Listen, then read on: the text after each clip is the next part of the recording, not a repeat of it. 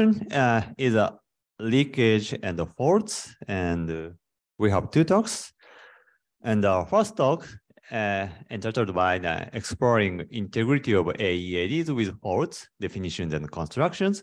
Also than Sayandeep Sahar, Mustafa Kailala, and Toma Perang. And Mustafa will give us a talk, please. Thanks. So I will be first discussing a bit about fault attacks, how they work, and how we can attack classical AED schemes. I will give the concept about leveled implementations briefly, and then I will discuss our constructions.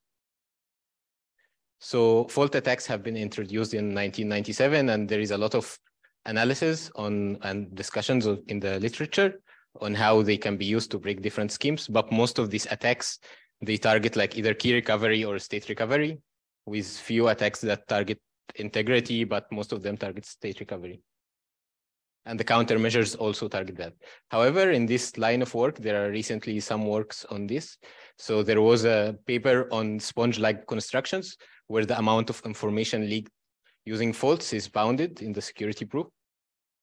And then there was a paper by Fischlin and Ganser in CTRSA 2020, where they started discussing the concept of fault-resilient authenticated encryption, and they gave one construction. In this work, we discussed some of the definitions for the fault model and the different constructions like BRF and MEC and authenticated encryption. We also show that the construction they gave in the 2020 paper does not achieve integrity with faults. And there is a parallel work, which is the talk after this one, where they talk about the security of fault-resilient MECs.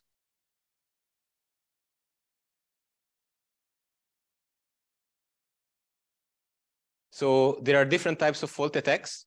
There is something called differential fault attacks, or DFA, where, for example, you encrypt the message and you encrypt the same message again, and you inject a fault, and then you compare the output difference and you try to analyze it to get information about the state or the key. There is statistical fault attacks, or statistical ineffective fault attacks, SIFA, where you have many plain texts and you're injecting faults, and then you observe some statistical properties in the output.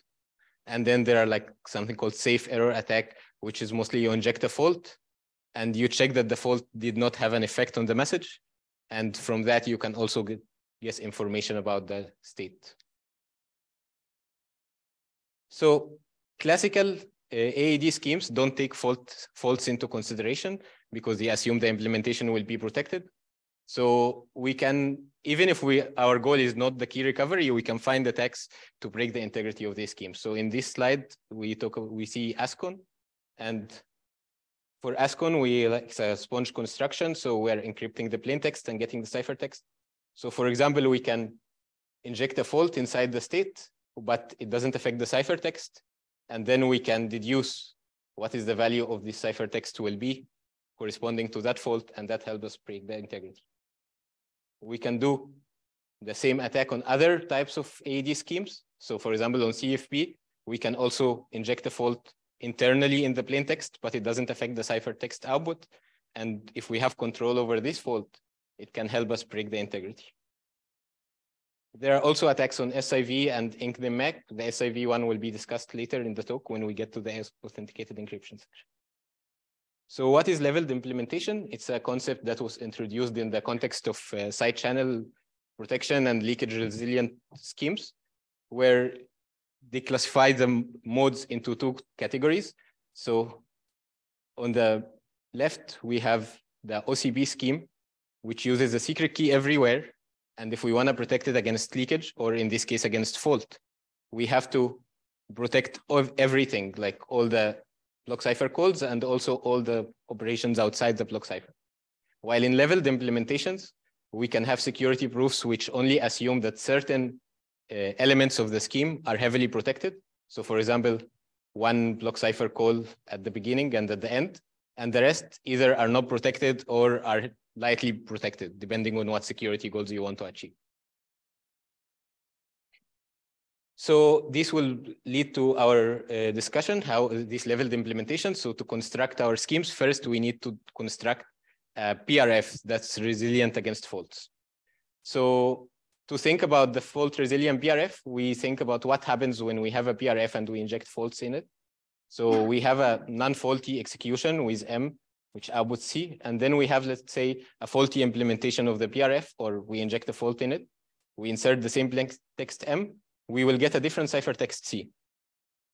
However, due to the details of the implementation and how the fault is injected and how the scheme is implemented, it's possible that this fault allows the adversary to guess the input that's corresponding to C dash. So in this case, he leaks one input. And theoretically, at least, this is unavoidable because we don't know the details of the implementation. We don't know the details of the fault. So it's possible that the attacker will be able to guess this value.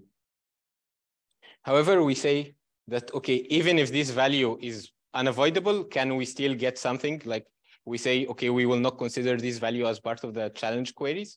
Can we still get some security? So we divide the security game into two phases. First is a training phase where we give access to the real implementation to the adversary, and the adversary can inject faults and learn about the implementation. But the values that he guesses from this phase cannot be used during the challenge phase. So in the attack phase or in the challenge phase, he cannot inject faults anymore, and he will be given access to either a real PRF or the same PRF but without faults. Sorry, that's the real PRF. In the other case, it will be just random outputs. So this is in a bit more detail. In the paper, there is like the exact details of the model, but here it's just an overview. So in the real world, we have in the first phase, faulty implementation. And then in the second phase, we have real implementation with fresh inputs. In the ideal world, we have the faulty implementation, but this oracle will terminate if the PRF implementation leaks more than 1 point. So if the adversary leaks more than one M dash corresponding to C dash, then this will terminate. And in the second phase, it will be just a random input, a random function, and the inputs cannot be repeated. So to implement the faulty oracle, we assume that we have the faulty PRF, the implementation description, and we have a fault specification based on the implementation details and the computing platform. We can specify the fault model. Also, more details about this is in the paper. And then it will return either like C dash, and if possible, will return M dash. And in the ideal world, it will terminate if the M dash is more than one value. So we can build this construction using like a protected to equal block cipher against fault attacks. And while it's not exactly key recovery, in practice, it should be close to key recovery. Like if you protect your scheme against key recovery against faults, then it should satisfy this. We also think it might be possible to show that the ISAP finalization is also an FRPRF. And we don't know how, like if leaking this M dash is easy or not in practice, but we consider it unavoidable theoretically because we don't know all the implementation details. So once we have constructed this FRPRF, we have the FRMAC construction, which is essentially the same security, but for arbitrary length messages. And in this case, we have a hash function, and we have the BRF that we constructed before. But we also have a random salt, and this random salt is critical for the fault attack also. So we bed the random salt, and we give it to the hash function, and we output here, and the verification is simple. We just do this and compare the tag at the end. And the security is the same as the FRPRF, but including the verification. And we assume that there is no collision, so there's no collision on the random salt or on the output of the hash. So these two values, if there is a collision on them, that will be included in the bound. And also that in the training phase, only trivial pre-images. So trivial pre-images is like if the hash function is implemented, and let's say it's like a round-based function, so like it's a SPN or something, and then you inject a fault in the first round, you will be able to say this fault corresponding to a certain plain text, and this is what we consider trivial. But from the model, we say that you can only get one pre-image per faulty query. You cannot get more than that. So now how to use this inside an AED? So first, the AED game is the fault resilient AED game is similar to the PRF, but again, we have like the privacy and the decryption into account. And this game is a variation of already the game that was proposed by Fishlin and Gunther in 2022 in CTRSA. So they proposed a scheme called SIV random, which is similar to SIV. So you generate 2 keys and then you take the message with a random salt, do a PRF. So this looks similar to our FRMAC. And then you do a NCBA encryption, but you also encrypt the random salt. And during decryption, it's just the opposite, and you check the IV at the end whether it's equal or not. And in the paper, they claim that this would achieve fault resilient AED. However, we can do an attack on SIV-like schemes, especially if the schemes are not secure against CCA attacks. So basically, so this is an example of a SIV-like scheme where the encryption is stream cipher-based or key stream-based. So we take the MAC at the beginning, but during the MAC operation, we can inject a fault. So we convert M to M dash. But this will not affect the message when we encrypt it. So we will get a message encrypted with an IV that's corresponding to M dash, but it encrypts M. But because the encryption is linear, we can change the message to be an encryption of M dash. And when we try to verify that, it will pass the verification. And it will not be detected in the game as a trivial ciphertext, because when we check here, it was never outputted by the encryption oracle, either in a faulty query or a non-faulty query. So the solution to this is we start from their construction and say, okay, we can do MAC then encrypt like they do, but then we do another MAC at the end. So this is the full construction. And so we have one MAC here and then the encryption and then another MAC at the end, which takes into account the first IV or first tag and the ciphertext. And we chose these primitives because also they have nice leakage resilient properties. So we expect them also to be secure against side channel. However, for the combined security where you have fault and leakage at the same time, that's we haven't studied yet.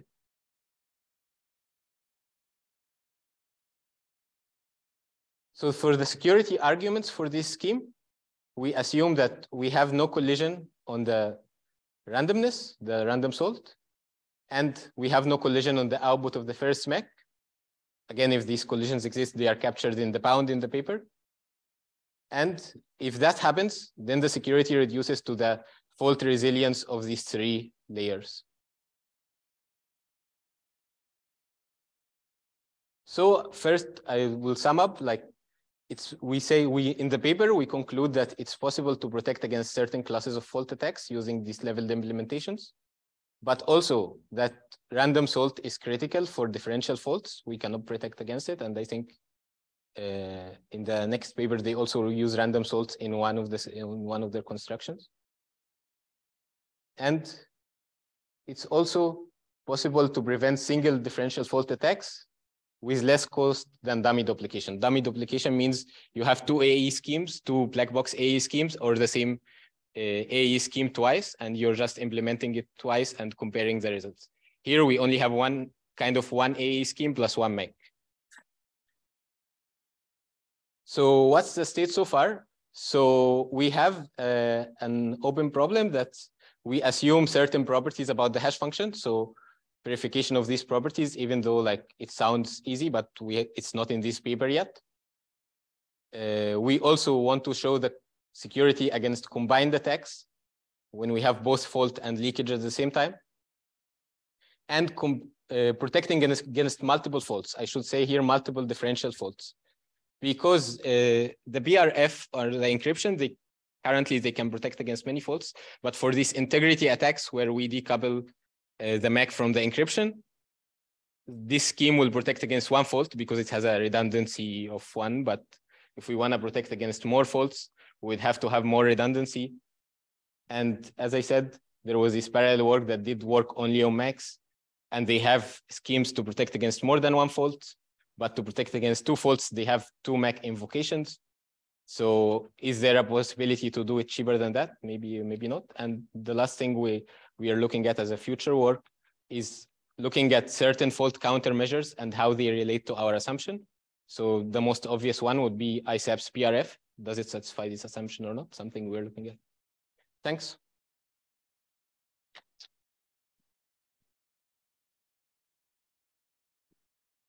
Thank you. So move to the question. Is there any question from Beijing?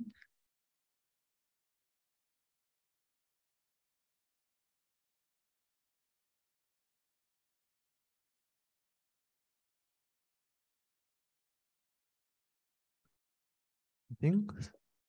Or any other question from Kobe?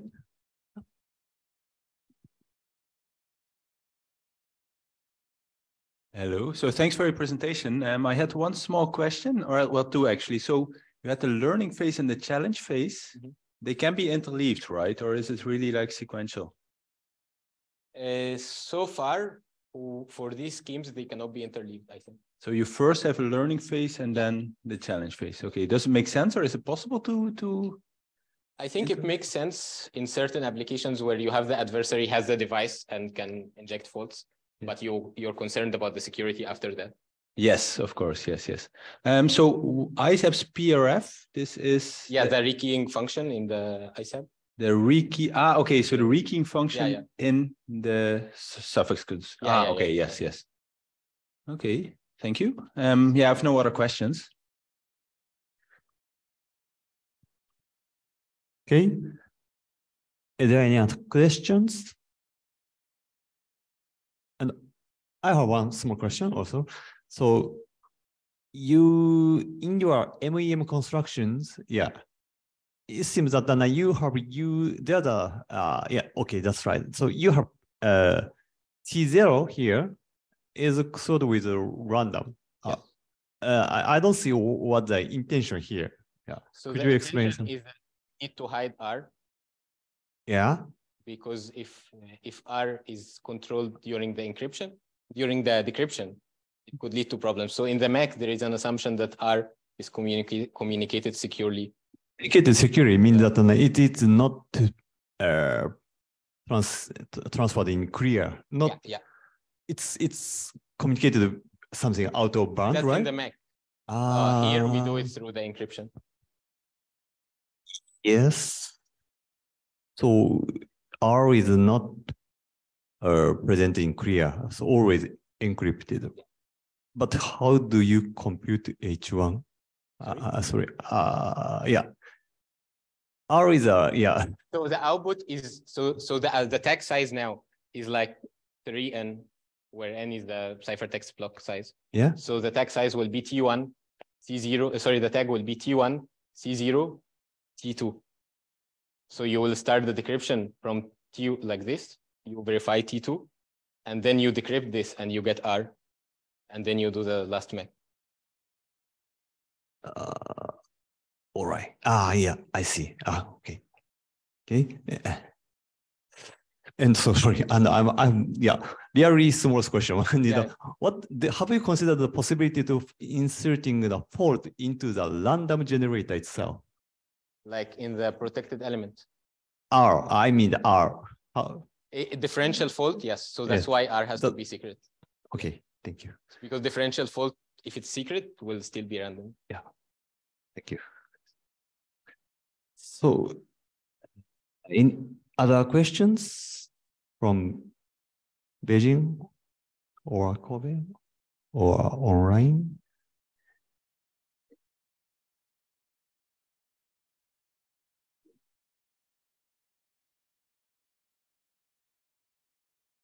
Okay, if not, let's thank speaker again.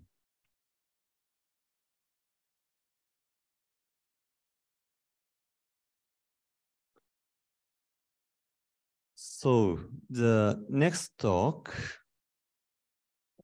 entitled as a secure message authentication in the presence of leakage and faults, authored by Francesco Berti, Chunguo, Thomas Peters, Yaobin Shen, and Francis Xavier Standard. And the speaker is Yaobin Shen. So Yabin, would you start when you are ready? Yes. Can you see my screen? Yes, we see the screen. Okay. Thanks for the introduction. Today I'm going to talk about secure message authentication in the presence of both leakage and force. And this is the joint voice Francisco Chun, Thomas, and Francois Xavier. So the talk will be considered of 3 parts. The first will be the motivation, then the contribution. Finally, I will conclude our talk. So message authentication core is a symmetric primitive to ensure data integrity. The sender will authenticate the message by using a tag generation algorithm, and then send the message and tag to the receiver. Receiver can verify the message by using the verification algorithm, and you output whether it will accept this message or not. And typically, the message authentication are designed in a black box way. That means the attacker only knows the algorithm and can only see the inputs and output, while the key and the internal values are secret.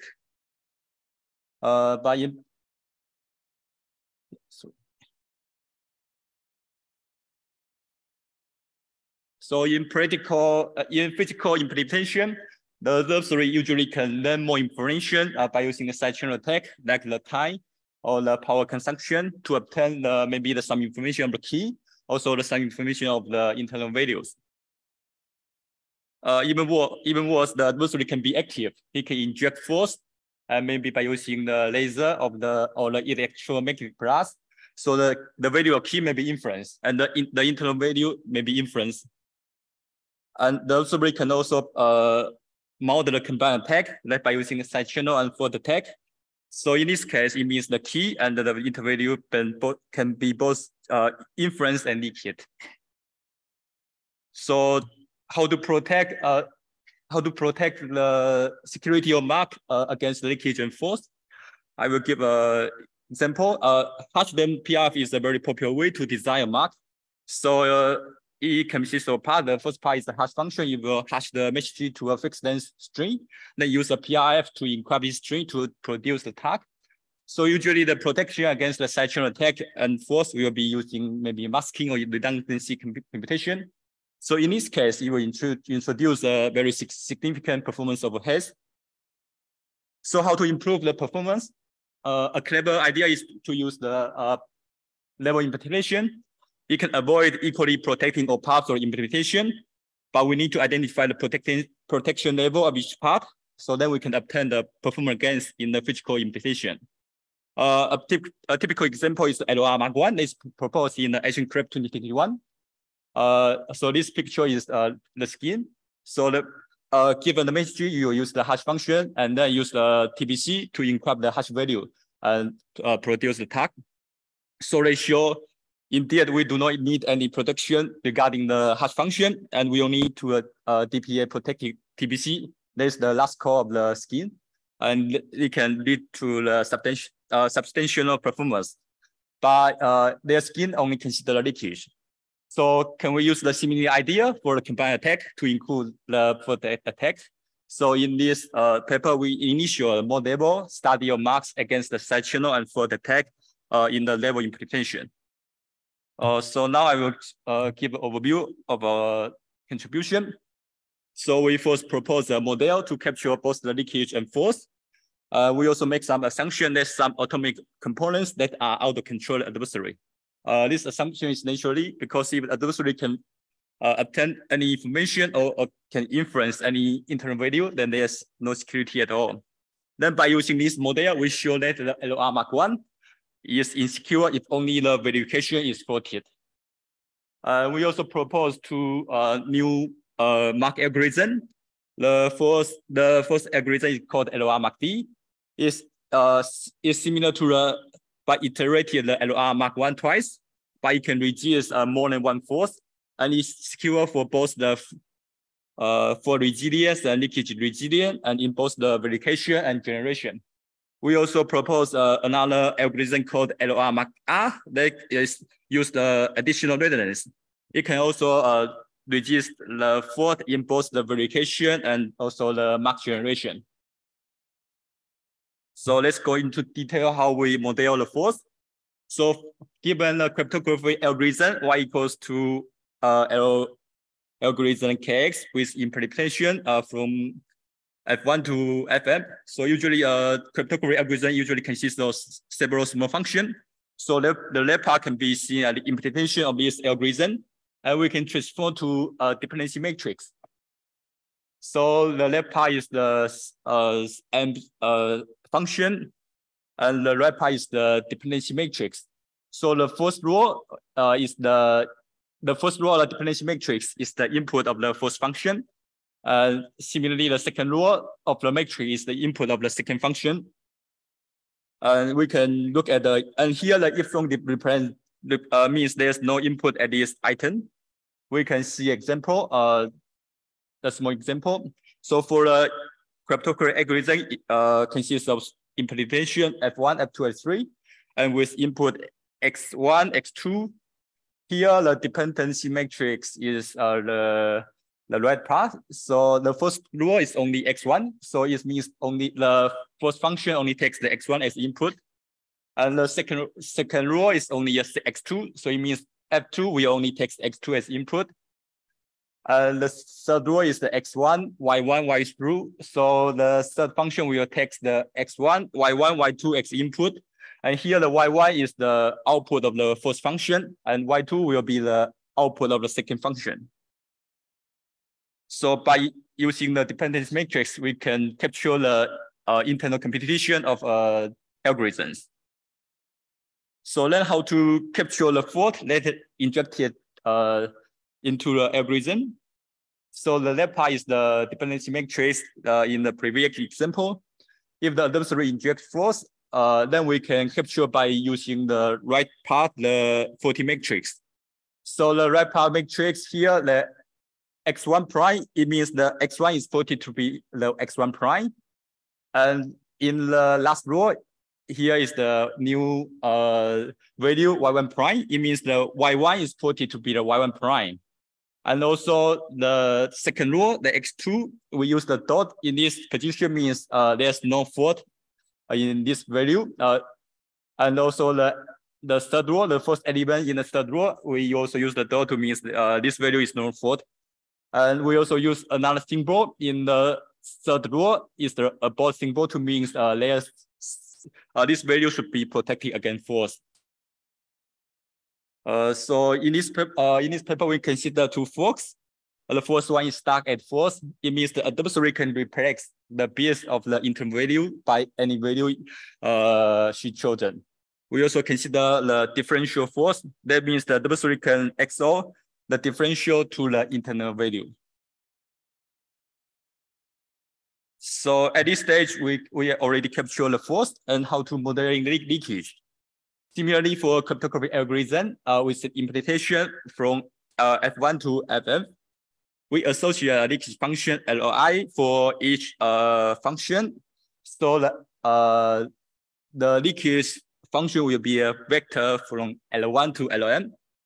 And we write LO algorithm KX for a leaky algorithm, which is almost equivalent to the original algorithm plus the output of the leakage.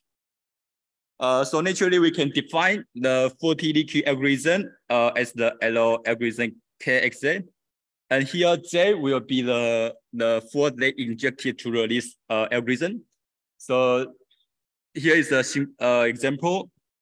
So if the faulty tuple is, if the faulty matrix is in the right part, as the same in previous example, so adversary has injected fault x1 prime and also the y1 prime. So we can use this vector Z to capture this faulty tuple. So then the faulty leakage algorithm will, the Z here is just the x1 prime and y1 prime. We also make some assumption in our paper. We assume the key is fault immune. It means we do not consider related key attack in our model. We also assume that the function Fi is regarded as an atomic component. So we do not consider the fault inside this small function. We also consider the fault length model. We also consider the unbounded force and arrow-bounded force. The unbounded force means the adversary can inject any number of force in this algorithm. The arrow-bounded force means the adversary can inject at most arrow force in these algorithms.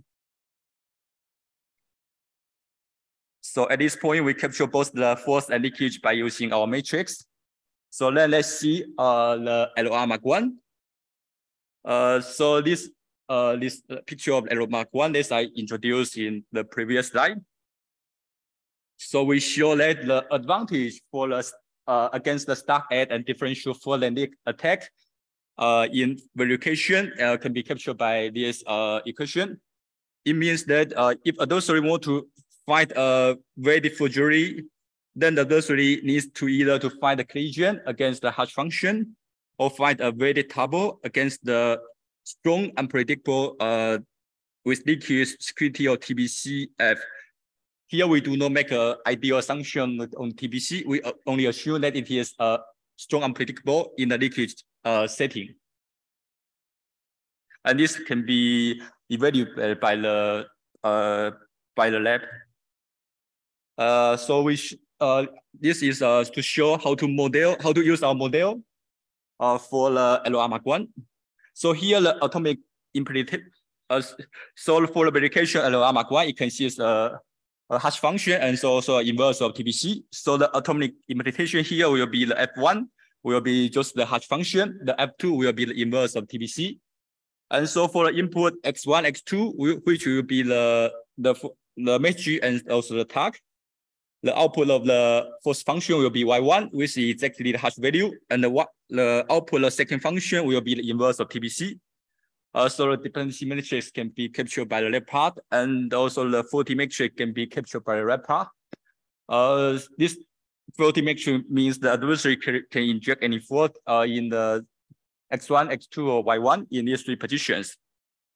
So faulty leakage verification query can be captured by the symbol at FLO verification K and tag Z1, Z2, Z3. And also the leakage tag generation query can be captured by the LOR Mark M. And as mentioned previously, the LOR Mark 1 can only register fault for the tag verification. Here we show an attack when the adversary can inject fault during tag generation.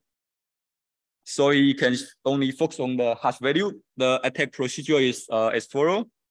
The adversary can simply just compute the hash value of the message M locally and also another hash value of M prime, and then compute the difference of these two hash values. And then you can query M to this mark and inject the differential for delta into H to obtain the corresponding tag. Then the M prime and the tag will be a weighted forgery because M prime never query to this algorithm. So to improve the security, we propose another algorithm called LOR Mark D, which can reduce fault in both the tag generation, also tag verification. It's similar like the iterating the LOR Mark 1 twice. And here I want to emphasize the internal value in the picture W, which will be used as the key of the second TBC should be protected against the force. And we show that the forge advantage for the stack add and differential and one bounded for the attack in tag generation and verification can be reduced to the collision resistance of the hash function and also the a new definition that is called self-preserving unpredictable TBC. So, and here there's a tag called the grafting attack that can work on any iterative construction.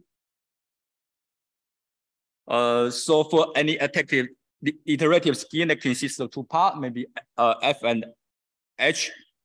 So for a grafting attack, the adversary can first query a message M1 to skin X and inject 40 value H star to replace the correct value H1, and then query the second message M2 to S and inject 40 value H1 to replace the H2, and then obtain the second tag.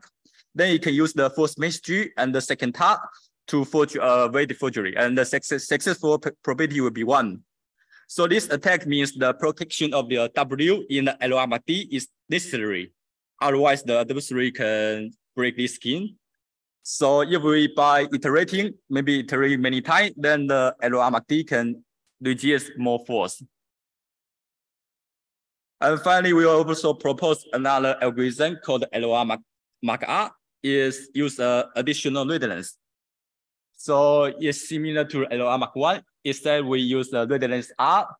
They will be taken as input for a hash function and also as input to the final TBC. So here, the redundancy R is something like the commitment of the hash value. And for each tag generation, this redundancy should be selected. We also show the forge advantage of this scheme can be reduced to either the collision resistance and pre-merge resistance after computation of the hash function, and also the strong unpredictable with leakage security of the TBC or the redundancy of the R. So here is the conclusion. So we propose a model to capture both the leakage and force. And we also show the previous LOR-1 is secure only if the tag verification is faulted. We also propose 2 marks they call LOR-D and LOR-MAP. They can reduce fault by using different mechanisms. There are also more in paper, including the discussion of fault resilience and fault resistance, and also the discussion of subatomic force, and also our model discussion and the proof details. Okay, thanks. Yeah.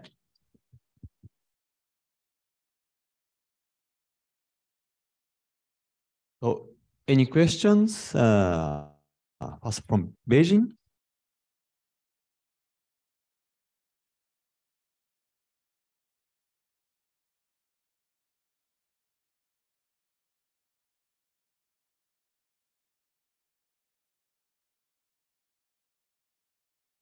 No questions?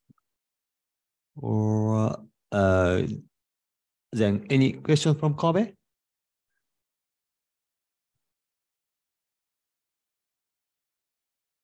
Hello, thank you for your presentation. And one small question I have is you looked only at 2 types of faults, like the fault at and the stuck at and the difference. Is there a possibility to generalize to, not any possible fault, obviously, but to a wider class of faults? Maybe I missed it. Yeah, I think it is possible to generalize because there are many types of faults, and to make the proof and also the construction simple, we only focus on the 2 popular faults. There is stuck at and differential fault. So I think it is possible to generalize the model and consider more different type of faults. Okay, but the bound would become much worse then, or what do you expect? Yeah, maybe, but for the stuck at fault, I think it's also quite strong in the physical implication. So it depends on how strong the adversary will be. Yes, you mean it is maybe not even meaningful to generalize. Yeah, I think the stuck at and differential fault already very strong because typically the fault attack is hard to mount in the prediction. Yes. Okay, thank you. Okay, thank you. Are there any other questions?